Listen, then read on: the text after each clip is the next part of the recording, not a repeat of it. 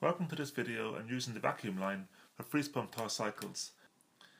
Here is our vacuum line. Moving from left to right, we see stopcocks which we label vac, the one connecting to the vacuum pump, air for an air vent, pump connecting the line to the pump, sample for connecting to the sample, and pressure gauges P1 and P2 and a spare sample area. These taps correspond to the labels shown in the lab manual and beside the instrument.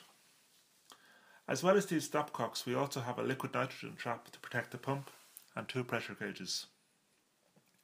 Here's the vacuum line again, but with the liquid nitrogen and sample in place. The principle of freeze pump thaw is simple. We wish to remove air from the sample. To do this, we begin with the entire line up to the sample tap under vacuum. That is, air, sample and spare taps are closed. We freeze our sample, and once frozen we open the sample stopcock to evacuate the headspace. Once done, the sample tap is closed and the liquid allowed to thaw. As it does, air and the liquid will enter the headspace. We repeat the cycle to remove this air, and the sample is now ready for experiment. Before beginning the experiment, we securely close the pump tap to isolate the line from the vacuum pump. The sample is fully immersed in a salt ice bath at around -10 degrees Celsius and allowed to gently warm. The pressure at several temperatures is noted for subsequent analysis. Let's look at some experimental considerations. Add sufficient liquid so that the sample vessel is about 1/3 full.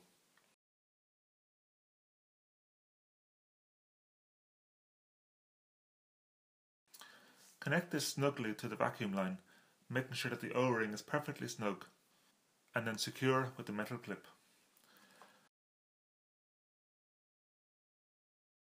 To freeze the sample, half fill a polystyrene cup with liquid nitrogen and immerse the sample in it using a lab jack.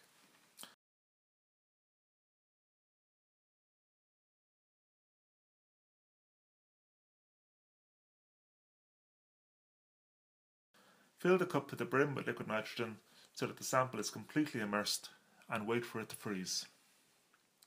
At this stage, open the sample stopcock.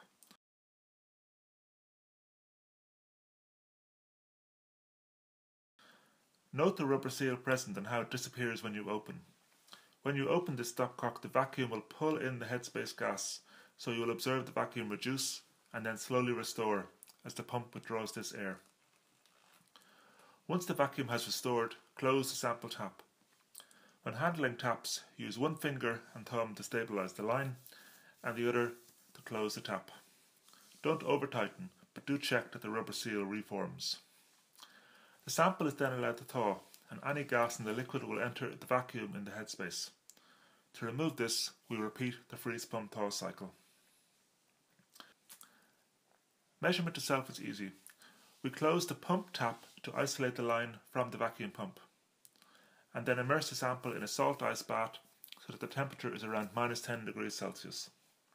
Use your initiative then to think about how you will warm up the sample slowly and measure the vapor pressure from the gauge until the temperature is about 10 degrees Celsius. When you're done, carefully remove the sample from the line. You'll be working against the vacuum holding it, and dispose of the waste appropriately.